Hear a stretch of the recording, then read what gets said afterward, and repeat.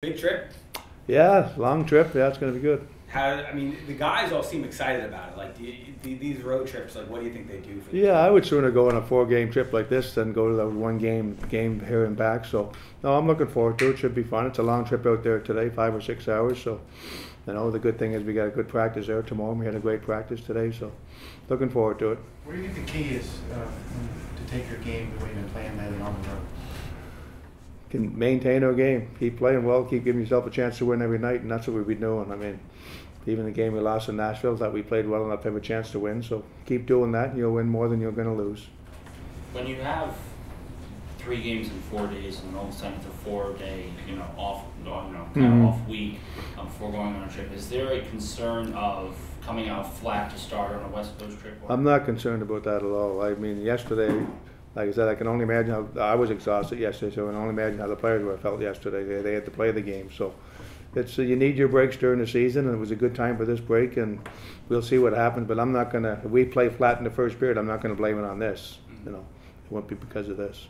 Would you like to be able to find a way to maybe limit ice time for a couple of your guys, like Fox maybe, Mika maybe, or yeah, you don't think that's an issue? I don't think it's an issue. I mean, sometimes I'd like to get more for the other guys sometimes, but they're playing good hockey, and as soon as I sit them down a little bit, then they're looking at me. They want to get on the ice. So that's the problem you have, Larry, with those guys. They want to be on the ice all the time, and like they said, they'll get their rest the next day and in practice. But no, you definitely look at the game sheet sometimes and you say, playing a little bit too much minutes. But again, it's about winning right now, and it's still, I'll get to the quarter point of the season soon. So, but we definitely look at it all the time, and the professionals not telling me they're tired yet, so they're looking at the data all the time. The numbers. No, I'm not trying to be smart with them. I'm just saying, you know what I mean? Like I know what you mean. the numbers from our staff, and Yeah. they're saying they're fine. With Fox, even though the team results have been up and down, how steady do you feel like he's been for you through this stretch? Yeah, he was outstanding the last 4 or 5 games. I mean, obviously he's played really good, and the third star of the week this week. So, no, he's played great, and he moves the puck and he defends real well. So, we can just keep that going. That's that's what you want from a player, and he's been a great player for us. So. We see the points, but are there other things that you see from him that in your time with him that he's gotten better at? Yeah, no, I mean, I was with him for last year, and he was outstanding again last year, coming off the Norris Trophy. So I haven't seen any really bad spurts. I mean, game here, game there, but he's been outstanding for the 100 and some games he's played for me. Is Kravtsov now a coach's decision? Is he cleared to play? I'll know more this afternoon, but he looked great out there. Like, he was flying, and he looked really healthy. So, but I haven't been told that yet. If he's good, does he go in? I don't know. We haven't made the decision. I mean, we just played a pretty good, strong game, and I like the way the lines were going after the first period. But I'll decide. We got 2 games to decide that, and we have a good practice tomorrow. So, but he looked really good, so I can't see them saying to me that he's not ready to play.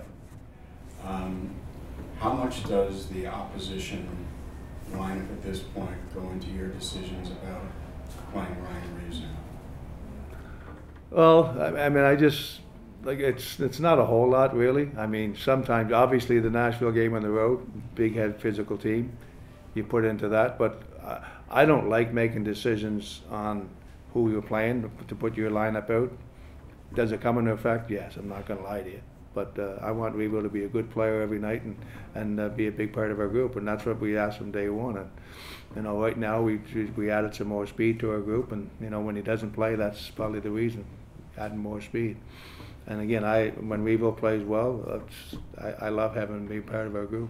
He's a big part of our group. You talked about they're closing in on kind of the quarter point of the season. What do you think your team's identity is right now? No, it's the same as it was last year. There's no difference. I mean, we play some real good games. I think we've improved defensively. Still got to get better, but we definitely improved defensively, and I'd like to put a few more pucks in the net. I mean, 5-on-5, we got to get better there. But no, and again, it's a different team than last year. I mean, we had Hunt there, now VC's there, and so different people are playing in different spots. And I guess you always say you wish you had set lines for the whole year. It's never going to happen. No team, it doesn't happen like that. You know, I watch some other teams play. I watch the Islanders play. When they get in a good run, they got their set lines and they're rolling them over. And you get a couple injuries, then you got to move people around in different spots. And it's the way it is with every team. It's the way it is. If you look at just goals for, goals against, like plus minus kind of stuff, the Miller Trouba pair has been on for a lot of goals against. I mean, are you seeing anything with them, or do you think that is not? Are you there issues? No, I don't judge the plus minus like Brett's -8. You know what I mean? I wish he was +8, yes. Yeah. But I still think he's playing great hockey. So I don't put it on a pair, a defenseman, or one individual. I put it on the, you know, when you look at the goal and see what the faults are. So I don't really put it like that. I really don't. Those two, though, I mean, they were so important for you last year. We know that. Like, yeah. As far as what you're seeing from them now, how do you assess Well, it? maybe they're playing a little bit too much hockey, and you know they're playing against top lines again. Both of them are. So a little bad streak, maybe. A little bit unlucky, maybe. You know. So, but I'm not really worried about it. To be honest with you, they're good players and they play a lot for us every night, and you know. So. Okay. Thank you. Thanks. Yeah.